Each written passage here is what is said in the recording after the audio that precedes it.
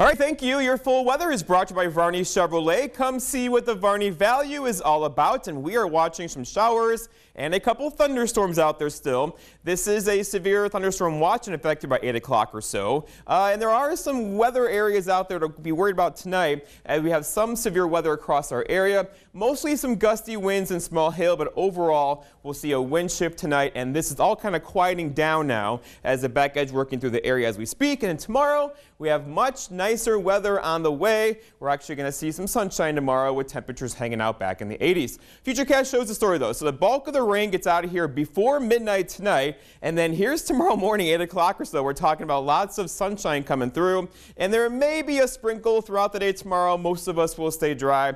Our next chance for good rain not getting in here probably till Thursday or Friday before the weekend, as a dry stretch is on the way again after we get through the storms out there right now, which could be locally strong. So rainfall going forward, not a lot, right? These are very quick moving storms out there currently. If you get under one though, you can see a quick quarter-inch of rainfall before it quickly moves off to the east-northeast this evening. So here's a bigger picture. So round one's coming through right now. There it is. Round two though, this system here will combine with that system there to bring us some more rainfall on Thursday. We could use the rainfall, as you know, as we've been a bit dry around here. So overall, kind of an active weather pattern out there right now. The wind today out of the south generally, except near thunderstorms, near 7 to 10 miles per hour, keeping it a bit colder right along the coast today with that sea breeze. But overall, that will shift out of the west later on tomorrow. And then here we are. Temperatures today, this is the big change, right? Highs only in the 70s today. That's refreshing after many highs in the 90s. We got back in the 70s today, but 80s are back in the forecast for us tomorrow.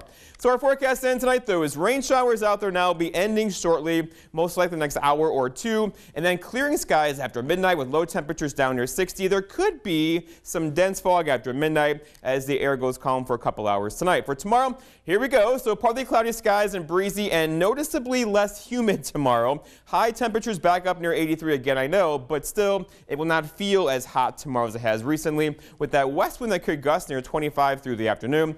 And then looking ahead, your 5-day forecast by Varney Chevrolet shows tomorrow 83, 84 getting warmer on Wednesday, partly cloudy skies and more humid Wednesday as well. And then 84 for Thursday, mostly cloudy. There could be a late day rain shower on Thursday. Definitely rain showers back in the forecast for Friday with high temperatures near 82. Beth?